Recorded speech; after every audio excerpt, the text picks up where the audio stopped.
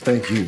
All praise to thee. Let's take our Bibles and turn to the Old Testament book of the Song of Solomon, if you would please. And coming to the end of this book, and we'll look together at the last 4 verses of chapter 7 this evening, Song of Solomon, chapter 7. And this has been a very special book to me over the last few months. And I hope it has been a blessing and beneficial to you. Song of Solomon, chapter 7. And we will begin reading together in verse number 10, reading down to the end of the chapter. Song of Solomon, chapter 7, beginning in verse number 10 down through the end of the chapter. I am my beloved's, and his desire is toward me. Come, my beloved, let us go forth into the field. Let us lodge in the villages. Let us get up early to the vineyards. Let us see if the vine flourisheth, whether the tender grape appear and the pomegranates bud forth. There will I give thee my loves. The mandrakes give a smell, and at our gates are all manner of pleasant fruits, new and old, which I have laid up for thee, O my beloved. Let's pray together and ask for the Lord's help this evening. Lord, we acknowledge that we need thee, and all is vain unless the Spirit of the Holy One come down. As we open thy word tonight, we ask of thee to speak. Speak to hearts. We pray for those who are wandering, those who are wavering, those who are sitting on the fence this evening, bring them back to thee. Those who are very near to salvation, but yet feel so far away, help them this evening, we pray. Encourage every heart and speak to us through thy word, we ask, for we ask it in Jesus' name. Amen. We come to these last few verses of this chapter 7, and it's a beautiful portion of Scripture because what we find here really are the results of Christ's love being revealed to his church. What should happen when you and I are convinced of his love for us? What should be the response when you are thoroughly convinced that Jesus Christ loves you? That's what we find in these verses. And I think one of the biggest challenges is for God's people to rest in the fact that he does love us. One of the most difficult things for God's people today is to believe that he does love me and that shall never change. And if you be born again, if you be a child of the living God, you can be assured that you remember last week we looked at how Christ goes through such effort to prove his love to his bride. And what a comfort that is to our soul. If you are a child of the living God tonight, then you can be assured that he loves you. We say, well, doesn't he love everyone? And yes, he does, but there is a particular love that he has for his bride. That makes sense. Just like I would say, I love you. Even in conversation, I might say to someone tonight after the meeting, I love you, but I love my wife a little bit more than I love you. In the same way, the Lord Jesus loves his bride more than he loves those who are outside of Christ. The same way I would say to each one of these children that I love them. But naturally you would say, surely you must love your own children more than the other children in this tent. The same way God looks down upon this earth, and we can say with assurance that God so loved the world. But oh, to be accepted into the beloved. Oh, to be called his child. There's a different kind of a love there, isn't it? And I believe with all of my heart that God is willing and desiring to bring more into that love, more into that relationship where that love is poured out. In fact, John in ecstasy writes, behold, what manner of love the Father hath bestowed upon us. Amazing that we should be called the sons of God. And that's exactly what is being expressed here. And if you remember last week, we looked at how the Lord Jesus proves his love to his bride by beckoning her to return, by bidding her to come back. And then he goes through such efforts to express through a word picture how much he loves his bride, how fair and how pleasant she is to him. And by the end of it all, she says, I am my beloved's. I believe that I belong to him. And not only that, but I also believe that he actually likes me. Isn't that a wonderful thought? Sometimes we think that, yes, he loves me because he has to love me because he's God. But actually, you read in Scripture, he loves you and he likes you. Amen. His desire is toward me, she says. She can't hardly believe it. This little shepherdess, this little farm girl, this little, in her own eyes, she says, I'm altogether ugly. Nothing good in me at all. I've been left out in the fields and I am no longer attractive and nobody really wants me. But she's convinced that he does. And that's exactly the way that Christ wants you, Christian, to feel. To know that although you be full of sin, and although you are not anything like you should be, his love is towards you. How precious. Now, what should that spark in the heart of a believer? What reaction is Christ looking for? And that's what we find in these 4 verses from verse 10 down to verse number 13. And I believe the first thing that Christ desires to see produced in you is hope. Hope. We are living in a hopeless world, but Jesus Christ labors to reveal himself and reveal his love to you that you might have hope in an ever-depressing scenario. That you might have hope in a hopeless world. And I believe the Lord Jesus labors to reveal his love and consequently true hope. I don't know about you, but sometimes I look around at the world and think, this is really a hopeless mess. Speaking to a brother recently, and he said, this world is filled with evil people. Evil people.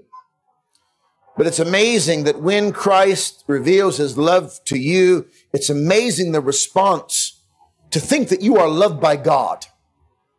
To think that you who for so long were rebellious and an enemy of God and you ran after your own sins, and even still there be remnants of that rebellion in your heart, still he loves you. What hope does that inspire? You see, our problem is that we oftentimes spend too much time looking at the darkness inside of us, and therefore we are thoroughly convinced, after looking inside, we are thoroughly convinced that he can never love us, instead of looking to him. The more you look at yourself, the more depressed you're going to become. But the more you look to Christ, the more hopeful you become. And perhaps tonight, for some of you, your biggest obstacle is getting your eyes off of yourself and putting them on the Lord Jesus Christ. What hope. And not just hope, but what expectancy. I mean, look at the words that she says. After she says, I am my beloved's and his desire is towards me, she's beginning to understand. Then she says, well, come, my beloved, and let us go forth into the field. Well, if you love me and if you really want to be with me, then let's go. And I believe that's what Christ is looking for. It's exactly what he's looking for in you. And why should we not hope? Why should we not expect him to come with us? Why should we not expect him to come with us if he really does love us? It's not a very hard thing to get my wife to go for a cup of coffee with me. I don't know if it's because she loves me or coffee, but one or the other. She loves me, and I love her. And therefore, it is not a laborious task for us to go and get time together. In fact, we spend most of our days pining for more time with each other. She said to me just the other day, can't we just go away? I said, yes, in the right time.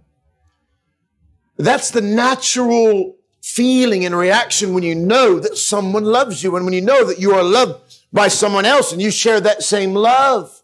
You can expect, you can hope to be with that person. And this is the hope that the New Testament speaks of over and over and over again.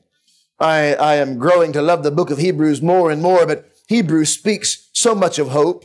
In chapter 3 of Hebrews, in verse number 6, but Christ as a son over his own house, whose house are we if we hold fast the confidence and the rejoicing of the hope, firm unto the end. We have a confidence and a rejoicing of the hope. And the author of Hebrews says, hold on to it. Don't lose sight of it. Don't lose your grip on the confidence we have in Christ and the hope we have in Christ. That we shall be with him, that we shall see him.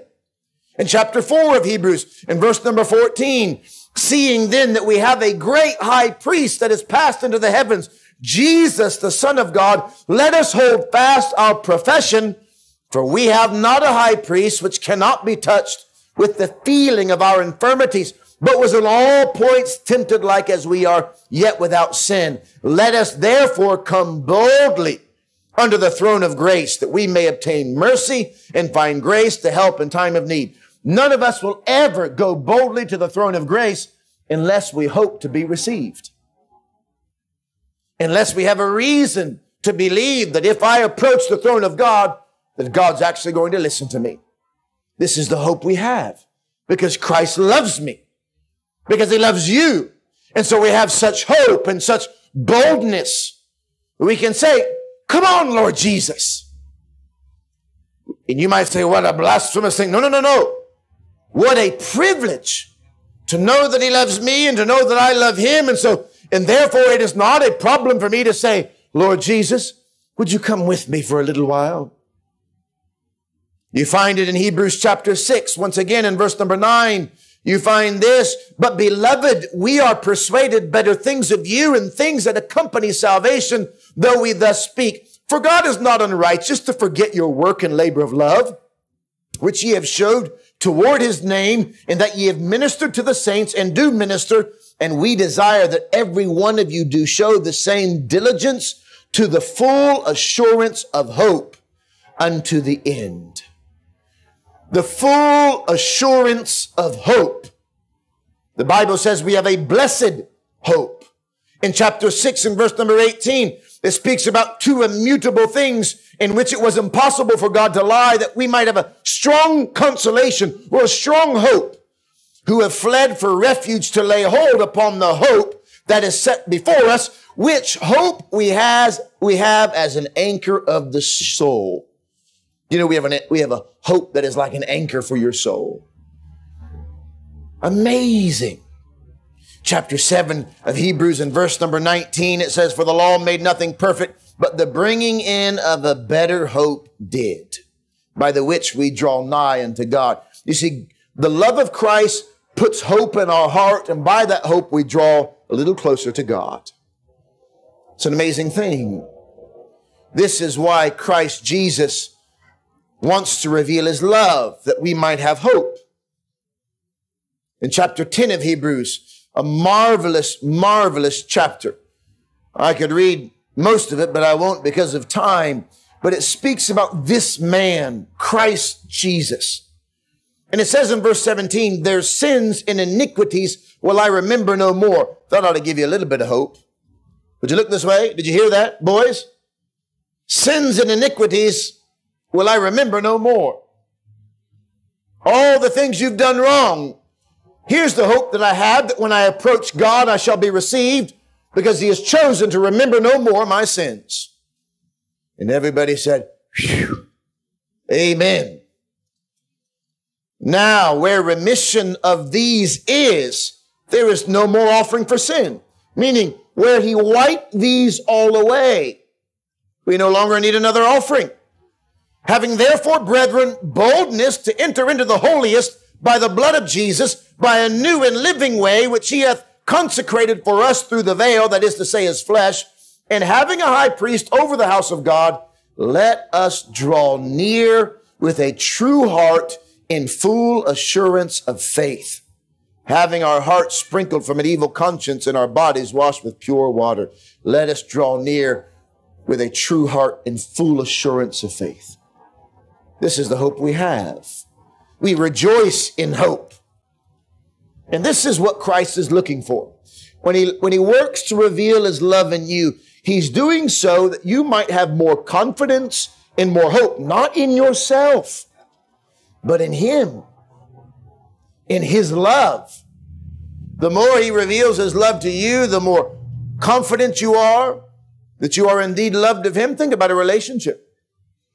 One of the ugliest things to be found in a marriage is jealousy. And jealousy is often there, not always, but often there when there is a lack of confidence.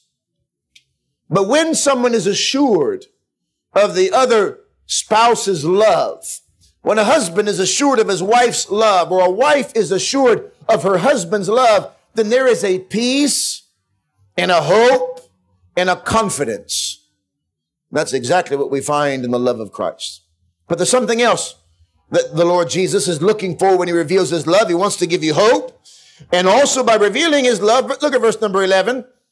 The bride says, "Come, my beloved, let us go forth into the field." Here's a second thing I believe in our text that Christ is looking for when he reveals his love to you.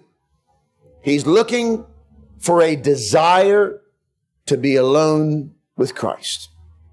The more Jesus reveals his love to you, the more you should want to be alone with him. The more you believe that he loves you, the more you are convinced that he loves you and he wants to be with you, the more you should naturally want to just get alone with him. Have you ever been in a crowd of people and thought, I just want to get out of here? Have you ever been in a crowd of people and thought, I just want to get out of here so I can get alone with God? That's what he's looking for. And that's what she's thinking. She was just in the middle of a congregation of the daughters of Jerusalem. And she said, look, come, my beloved, let us go forth into let's get out of here. Same thing my wife was saying just the other day. Can't we just get away? It's the same thing the bride was saying to her beloved Savior. Can't we just get away? I love this thought. One of the most precious books that was ever put into my hands was a little rendition of the letters that Samuel Rutherford wrote. It's broken down into little bits and it's compiled into a short little book that is entitled The Loveliness of Christ. Little selections from the letters that Samuel Rutherford wrote to different people. Often, many of those letters were written from a prison cell. And one of the things he said was this: Christ and his cross together are sweet company and a blessed couple. My prison is my palace. My losses are rich losses. My pain, easy pain. My heavy days are holy and happy days. Because if Christ is there, everything else will be okay. And that's exactly what she's saying. Let's get away from this and let's just get alone. Can you hear her? Come, my beloved, let us go forth into the field. I wonder this evening, do you have such a desire to be alone with Christ? Do you have a desire to be with him and him alone? Now, it's further expressed. 4 times she says, let us, let us, let us, let us. Let us go forth into the field. Let us lodge in the villages. Look here for a moment. Here's what she says. I don't want to be with you for just a minute or two. I want to live with you. And I believe that the more you understand the love of Christ, the love that Christ has for you, the more you will just want to be with him with unbroken communion. You want to walk as carefully as you possibly can. You want to have your ear open to him. You want to hear his voice. You want to be as close to him and only him as you possibly can. Not just for a moment or two every day, not just kneel by your bed at night and say your prayers, but you will want to live with Jesus. Let's get out of here. I want to live with you. She goes on. Let us go forth into the field. Let us lodge in the villages. Let us get up early to the vineyards. Do you know when you know that he loves you and wants to be with you, and you begin to feel your love for him growing, you will want to get up early. And you'll want to get up early to be with him. You'll not want to get up early to check Facebook. You'll not want to get up early to see if you can be the first one to know the news on the BBC. You'll not want to get up early because the early bird gets the worm. You'll want to get up early because you just want to get alone with him. You find this pattern set for us by Jesus himself. In Mark chapter 1, verse 35, the Bible says, and in the morning, rising up a great while before day, he went out and departed into a solitary place and there prayed. That's Jesus. Now, if Jesus got up early, long before it was day, and went to a place where he could get alone to pray, what do you think you and I ought to do? Speaking to somebody recently about the prayer meetings, 5:30 prayer meetings, they said, many people go to that? I said, well, the right people are there. The Lord Jesus is there. And I said, yeah, it's a bit early, isn't it? It is early. And I don't believe at all, I'm not saying at all that if you're not here, you're somehow a second-class Christian. I'm not saying that at all. But I am saying there ought to be something inside of you that wants to get up before the rest of the world gets up so you can meet your Lord. There should be something inside of you that stirs, and when you lay your head on your pillow at night that says, I can't wait to get up in the morning because I can't wait to see him again. There should be something in you that desires his presence in an unhindered way, in a way that allows you and causes you to get up early before anyone else does so that your time with him can be undisturbed. Robert Murray McShane had a habit and a practice of getting up early to see his face before he saw anybody else's face. Can you imagine if all of us determined that we would get up in the morning and see his face before we saw the faces of anyone else? Can you imagine how different our lives would be? You say, well, surely he doesn't expect us to get up early, does he? I'm a bit of a night owl. Psalm chapter 5 and verse number 3, my soul, my voice shalt thou hear in the morning, O Lord. In the morning will I direct my prayer unto thee and will look up. In Psalm 57, in verse number 7, my heart is fixed, O God, my heart is fixed. I will sing and give praise. Oh, awake up, my glory. Awake, psaltery and harp. I myself will awake early. Early. I will praise thee, O Lord, among the people. I will sing unto thee among the nations, for thy mercy is great unto the heavens, and thy truth unto the clouds. Be thou exalted, O God, above the heavens. Let thy glory be above all the earth. You see, they understood that God was worthy. God was worthy of us crawling out of bed in the morning and acknowledging that there isn't anyone like him. Psalm 63, verse number 1, O God, thou art my God, early will I seek thee. Do you know why he could say that? Do you know why David could say, early will I seek thee? Because the very next phrase says, my soul thirsteth for thee. My flesh longeth for thee in a dry and thirsty land where no water is. He's saying, I thirst for Jesus just like if I lived in a drought and where there's no water. As if I was passing through the Sahara Desert and was my lips cracked and parched. That's the way I'm thirsting for God, and therefore it'd be no problem for me to get up early.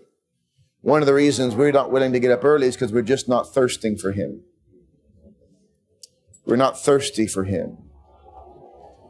In Psalm chapter 130, maybe you want me to stop, but in Psalm chapter 130, verse number 6, my soul waiteth for the Lord more than they that watch for the morning.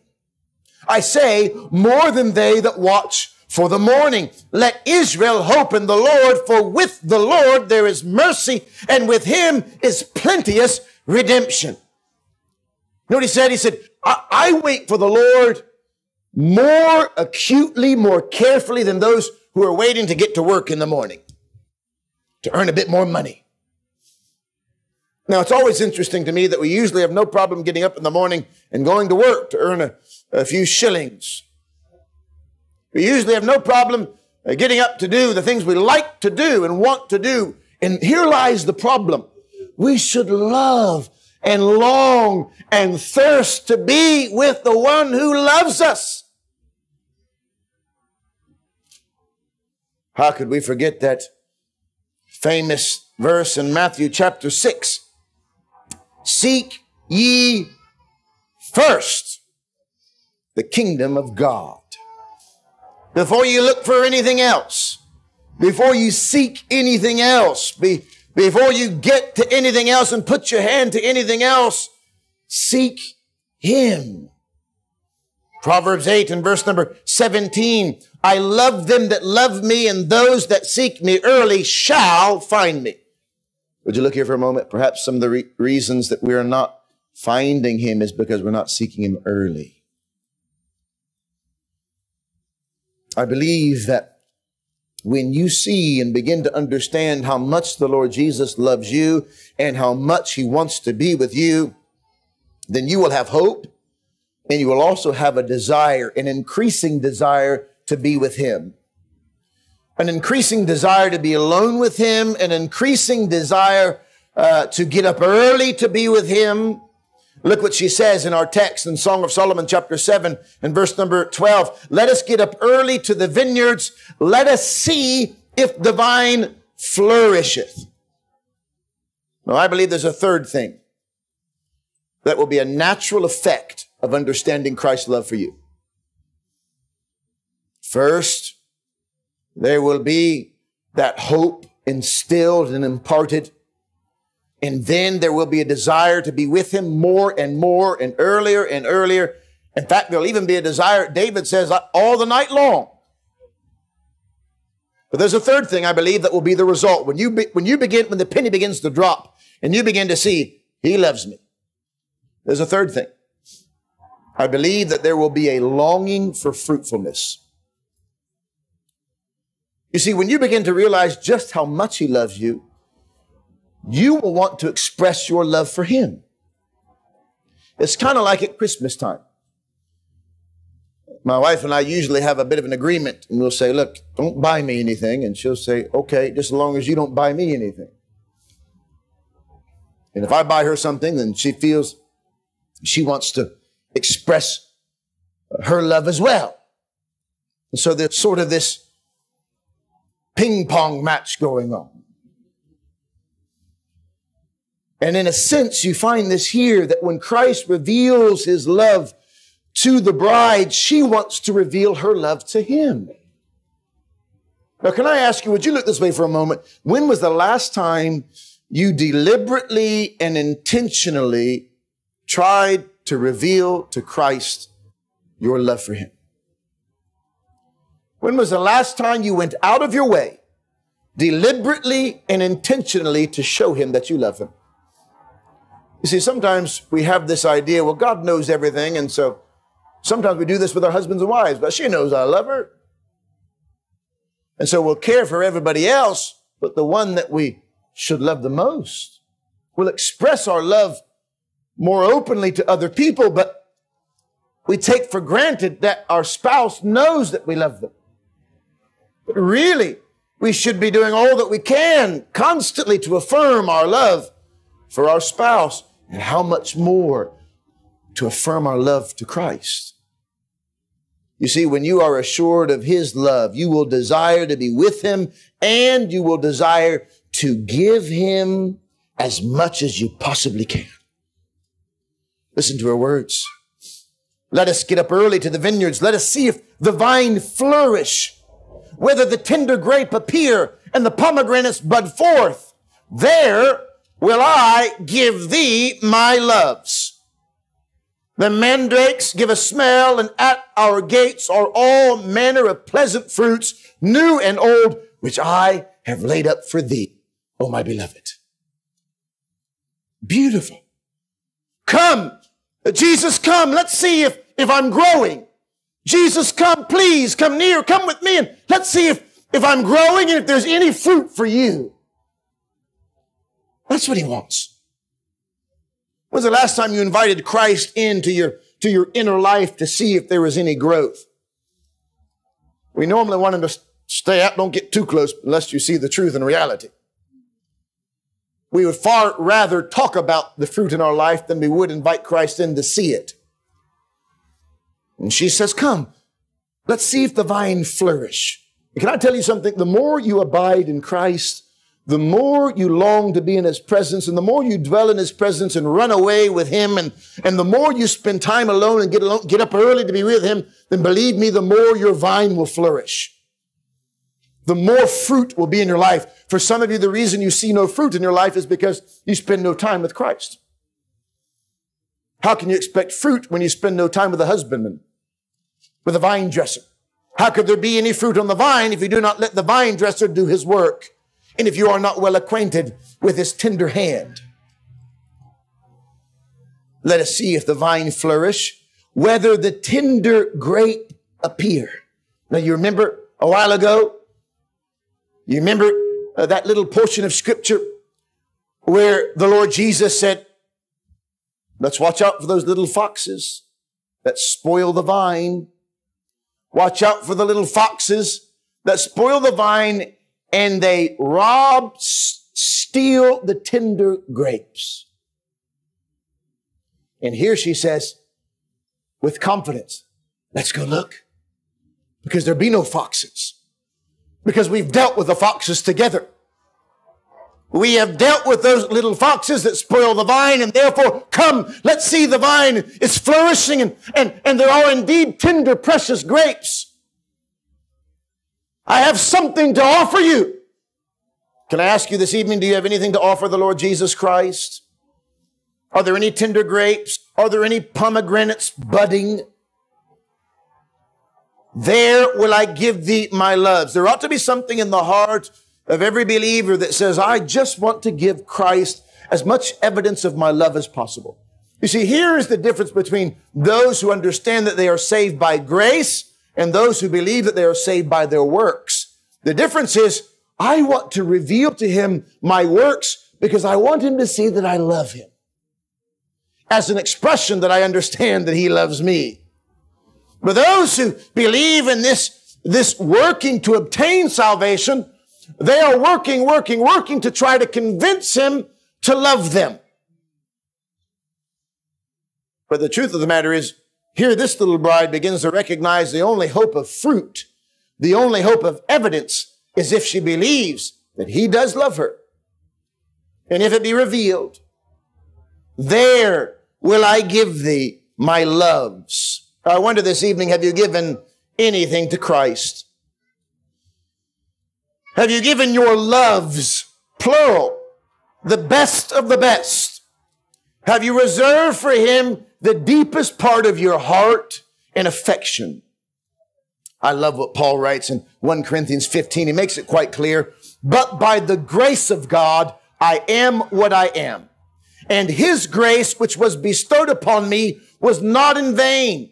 But I labored more abundantly than they all. Yet not I, but the grace of God which was with me. Look here for a second. Here's what Paul says. The only reason I am where I am today is the grace of God. And because of that grace, I have labored and worked harder than anybody.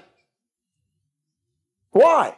Because he knows that God's grace was given to him, and he labors from that grace. He labors out of that grace that he might have something to give back unto his Lord.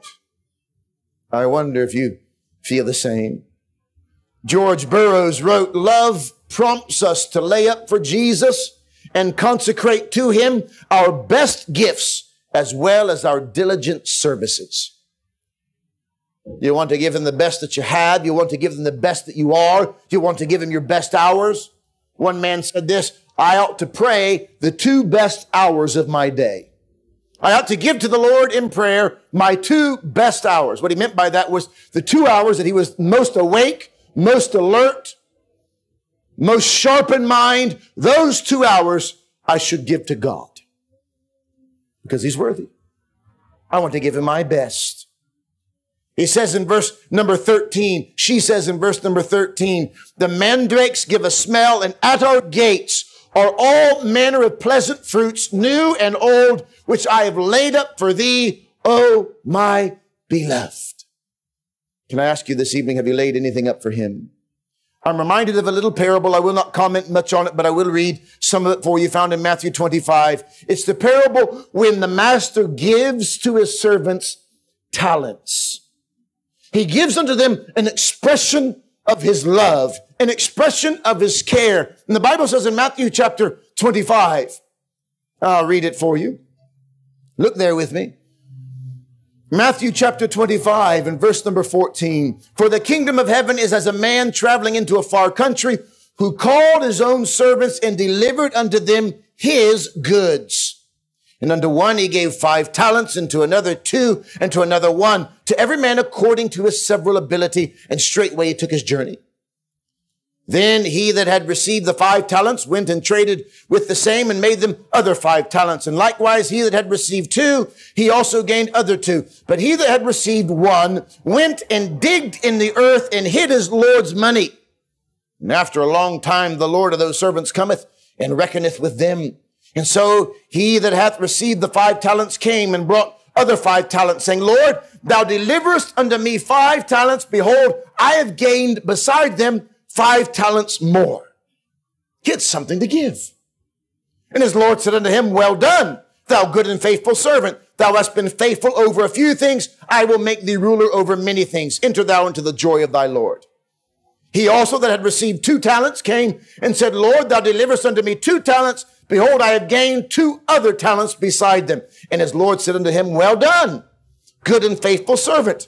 Thou hast been faithful over a few things. I will make thee ruler over many things. Enter thou into the joy of thy Lord. Then he which had received the 1 talent came and said, Lord, I knew thee that thou art an hard man, reaping where thou hast not sown, and gathering where thou hast not strawed. And I was afraid, and went and hid thy talent in the earth. Lo, there thou hast that is thine. Look, here's what's yours. His Lord answered and said unto him, Thou wicked and slothful servant, thou knewest that I reap where I sowed not, and gather where I have not strawed. Thou oughtest therefore to have put my money to the exchangers, and then at my coming I should have received my own with usury. Take therefore the talent from him, and give it unto him which hath 10 talents. For unto everyone that hath shall be given, and he shall have abundance. But from him that hath not shall be taken away even that which he hath. And cast ye the unprofitable servant into outer darkness. There shall be weeping and gnashing of teeth. Would you look here for a moment? The problem was this man entirely misjudged his Lord. And would you look here for a moment? There are many of us that have misjudged our Lord. And because of that, we sit in fear, waiting for his return. We take all that he has given us, and we do our best to hold on to it. In Luke, we read another version of this, where each man is given 1 talent. We do our best. One man hid it in a napkin. We hide away all that he's given, all that he's revealed. We're fearful because we do not know him. We do not know his love. We do not believe that he loves us. Instead, we think he's a hard man. We think he's a terrible God. We think he's a mean and cruel and angry God. And therefore, we live in fear, waiting for the day that he comes back. Can I tell you, you do not know the love of Christ? Because should you know his love, you would want to take his love and take all that he's given, and you would labor and want to serve and give your life and give your time to have something to give back to him when he returns. You would do your very best. Oftentimes when I'm gone on a trip, perhaps traveling in another country or traveling here and there, when I come home, my children and my wife have prepared something special waiting for me. Why? Is it because I don't believe that they love me? No. It's because they know I'm coming home, and they've missed me and I've missed them, and it is a happy reunion. Something has been prepared as an expression of their love for me and how they've been waiting for me. That's exactly what Christ wants to see.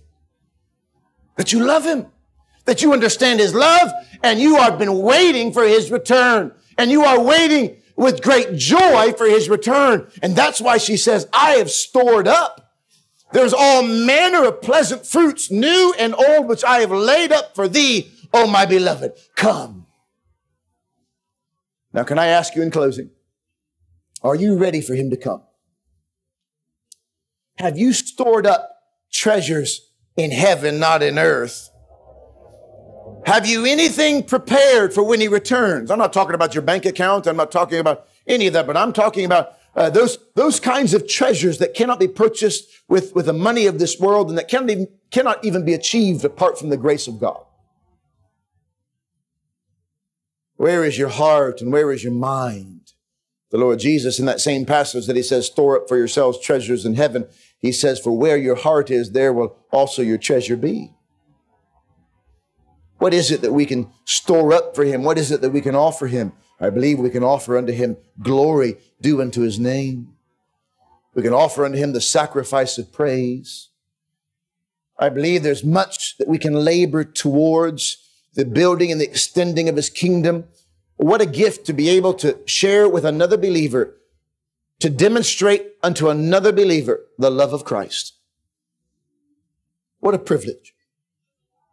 What a privilege to be able to be used of God to help steer a wayward one back into the way.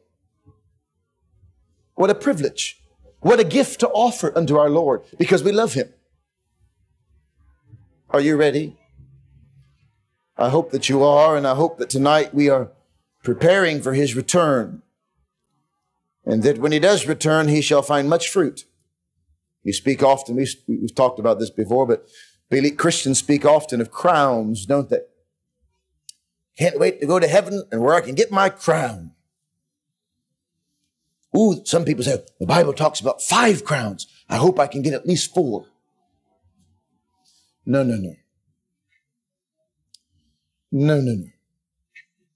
The only desire in the heart of a believer to gain any such crown should be that we have something to give to him. Because we realize were it not for his grace, we'd have nothing at all. We could do nothing at all. Some of you need to be assured of his love. And when you are assured of his love, things will change. You cannot do it any other way besides getting alone with him and opening his word. Things will definitely change. There'll be a hope in you. There'll be a desire to be with him. There'll be a desire to be fruitful. Herein is my Father glorified, that ye bear much fruit. You no longer want to glorify yourself, but your desire will be to glorify the Father by bearing much fruit. And I'm praying tonight that the Lord may help us to express our love to him as he has expressed his love to us. Tonight you may be lost. You're still not convinced that he loves you. Probably, maybe I'm wrong, probably because you have not taken a good enough look at Christ. Perhaps your gaze is constantly upon your unworthiness rather than on his worthiness. Perhaps you see your insufficiency, and because of that you've been blinded and you cannot see his all-sufficiency. Would you not look to him tonight? I'll give you that quote by Robert Murray McShane: for every one look at self, take 10 looks to Christ. May the Lord help us. Let's pray. Father in heaven, we give thanks that such love could be given to us. It is good for us to get a glimpse of what we really are. It is healthy for us to feel and sense the ugliness of our heart and soul. It is a good thing. But oh, how much better it is to see how lovely Jesus Christ is. Help us this evening to be persuaded and convinced of his love. Help us to be thoroughly convinced that the King of Kings and Lord of Lords loves me. And I pray that it might spark a reaction in us. might cause us to hope in such a hopeless world. That it might cause us to chase after Him, to long to be with Him, to rise early to meet Him. That it might cause us to long to be fruitful, to offer something unto the lover of our soul. I pray tonight for those who are lost, who still have never experienced Thy love through Jesus Christ, Thy Son. Those who are still perhaps like that unprofitable servant who is living in fear, who thinks that they know who You are, but have totally misjudged Thee. I pray this evening Thy Spirit may reveal unto them the truth of Thy character, the truth of their own selves, and may they learn to see the love of Christ and reciprocate it back to Him. Help us as Thy children to lay up the best fruit we possibly can, to seek Thee early. Help us, Father, to desire Thee more than we desire anything and anyone else. And may we be ready for Thy return. May we store up not treasures on earth, but treasures in heaven. Help us, equip us for this, we pray, for we ask it in Jesus Christ's name. Amen.